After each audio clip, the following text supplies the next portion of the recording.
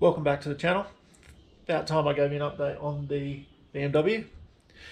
It's just had its suspension serviced. You can see it's still up on trucks.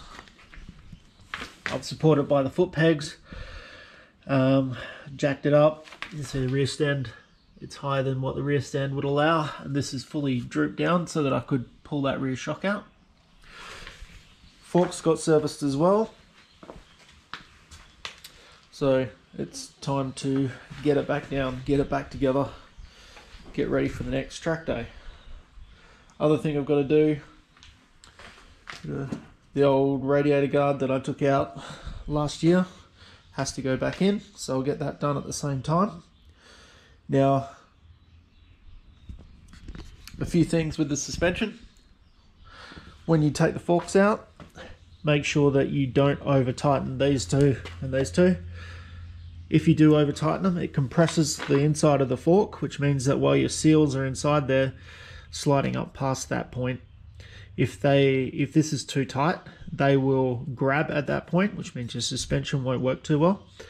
And also it'll increase the wear on any seals that are going past that point. So make sure that those don't get over tightened. I think on this one it's about 20 Newton meters per bolt.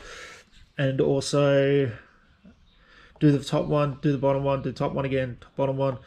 So basically 3 times on each one, alternating between the two on each side at 20 Newton meters, because as one clamps up, the other one will loosen off.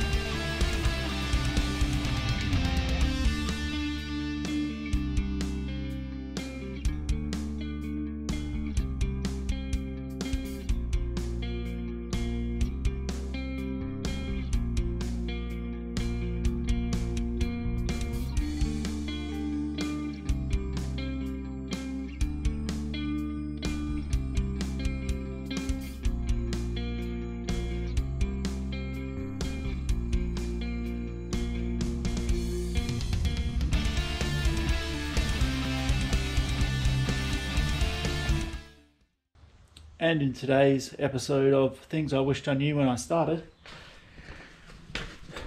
there's a little E-clip on that bolt. If you back this nut off just enough, you can slide that out and everything will come off, because it's just a shoulder bolt, which would be a lot easier than taking the whole nut out and having to restack all the items that go onto it.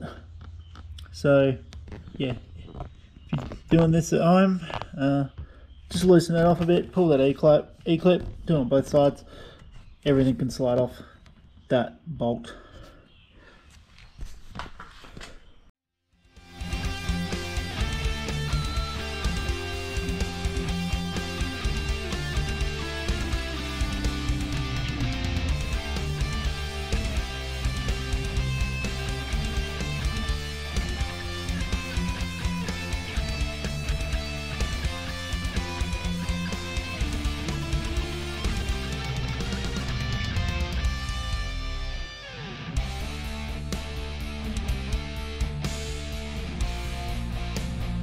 And the next track day that I've got booked I'm probably just doing coaching. So I'll probably use the tyres that are on it. They still have plenty of meat on them, front and rear. There's a wear marker on that side, wear marker on that side, so probably still half tread. These will be good. Now, again, going back to the suspension, we found a few interesting little issues with it. My spring rates in here, they're a little bit far apart from each other. They are set up for my weight, which is a good thing, but I think they're supposed to be 10.75, so usually you'd put a 10.5 and 11 in, and I think what we have is a 10 and an 11.5. So a little bit too far away, even though they do even out to the same thing. Now that may cause a little bit of imbalance in force in each of the legs, but apparently it's still not too bad. But yeah, if I do end up ever having to change suspension out, I'll get the right set of springs so they are a bit more closely balanced.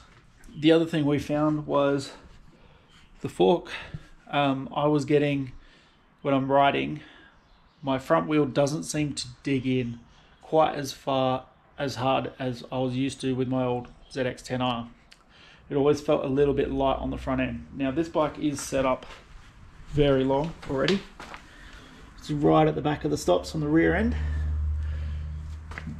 The shock is a bit on the long side, so it is already raked forward a bit. And so it should be set up in a way that it does turn nicely, and does have a lot of weight on the front wheel. So I would expect it to dig in a lot more than it currently does. So when we looked at we kind of baselined all the fork settings. We found out that my rebound is probably set way too light. So basically what's happening is I dig it into the ground on braking, and as I'm letting off that brake, it's releasing that weight on the front wheel quicker than we need it to. So if we can slow that down a bit, keep that pressure on there just for a little bit longer, hopefully that means it doesn't feel quite as floaty in the corners. Now this is what we're going to try out one of the next track days. I'm actually going to get someone up there to help me, preferably Alex from Road to Race again, and we're going to go through, play with all the clickers, see if we can get that front end feel back to what I was used to when I used to race quite a few years back. So that's the end of the video. Thanks for watching this update and how the BMW is going. Keep it rubber side down. Please like and subscribe, and we'll see you in the next video.